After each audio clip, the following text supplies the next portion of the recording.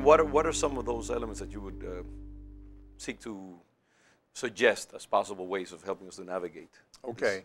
Well, as we were getting ready, let me just go back to my experience as a missionary in Japan and in Asia, and then my work with the Lausanne Movement.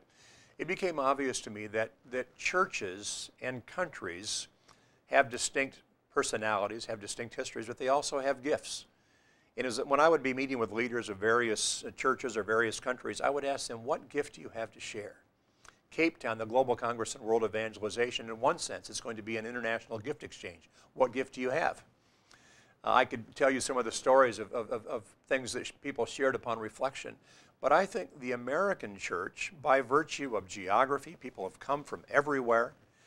By virtue of our history, there was a big idea that helped to create the country, the idea of freedom, the idea of the dignity of the individual, and then this huge continent to explore.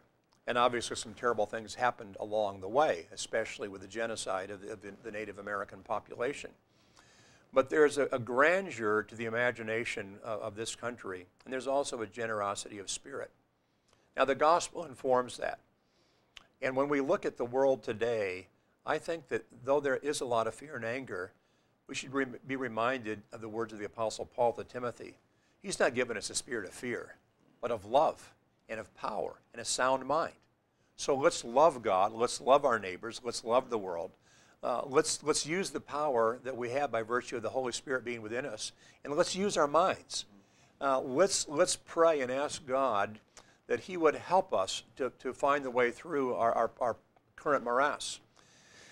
This is the whole vision of Civilitas, where we find incivility and fragmentation. Let's work for civility. Shaw said, some people look at things the way they are and ask why. Others look at things the way they could be and ask why not. I resonate with everything that you're saying, although I often wonder if in God's mysterious ways of proceeding, and this is just probably more of a theoretical rumination than anything else, but I see that even in the narrative of the book of Acts, where it begins with those nations coming together and hearing the gospel in their own tongues, and this promise of universal gospel that would reach everyone. And yet, as soon as that moment is passed, then conflict enters. It enters between the church and the dominant authorities. It also takes place within the church itself. We see, for example, in the book of Acts, those conflicts between the widows of the Greeks and the Jews. Right. Conflict in the church as to whether Gentiles would be admitted into the church or not, and whether they had to first become Jews and adopt the ways of Judaism before becoming Christian. And the conflict between the Apostle Paul and the Apostle Peter, and on and on and on. And God working within that darkness as well. Right. And of course, I mean, the greatest division, the division between the Jewish origins of the church and becoming a Gentile church, and then all the persecution of the Jews, and then the church really abandoning its Jewish origins and sort of going its own way. Right. I think a rift that I'm not sure was in God's perfect will either, and I think that God may want to reconcile those elements. My point being, Doug, that I often wonder if God does not work through, and maybe even perhaps require, a certain level of conflict. I think I've often said that God is more Darwinian than we would like him to think, like to think that He is.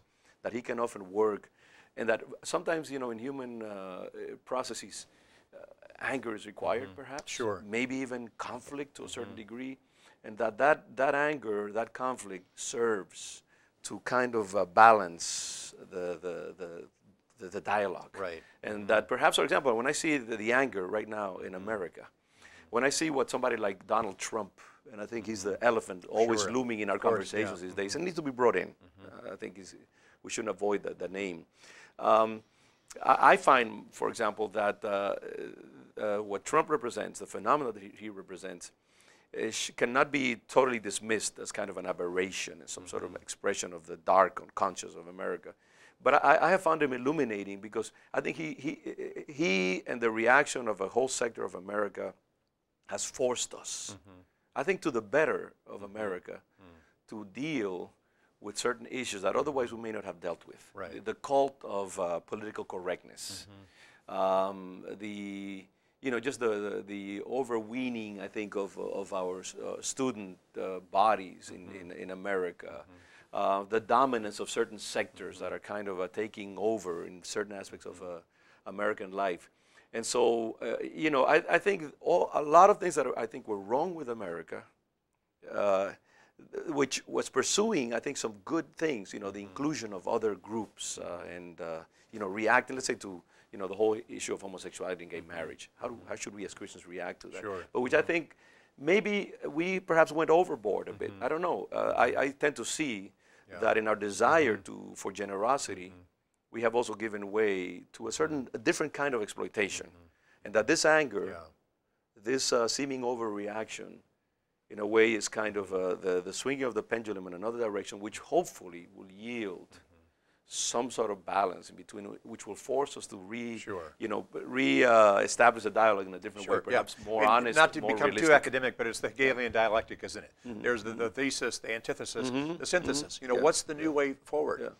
And you're right. I think the anger and the tension can force us to look at issues more deeply. And tension can be destructive or constructive.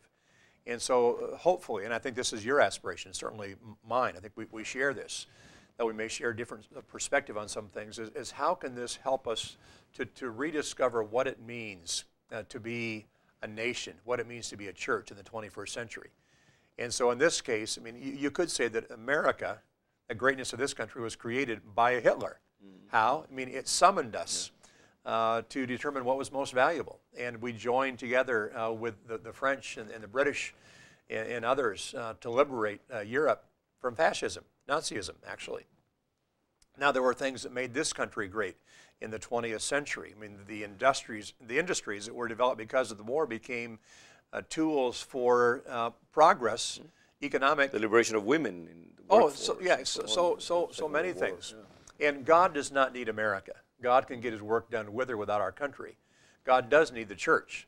And so the greatest summons is to the church to be people who love their enemies, who love their neighbors. And there again, that's a part of Civilitas, that where there are people in a town, on a street, in a community who have profound differences, either you can isolate yourself from one another, or you can wish that they didn't exist, that they would move away, or you can say, how do we forge a community in this context?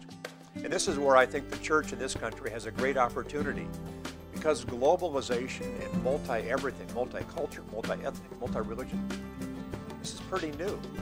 There's really not a roadmap for it. And so I think the whole world is looking for how do we get along?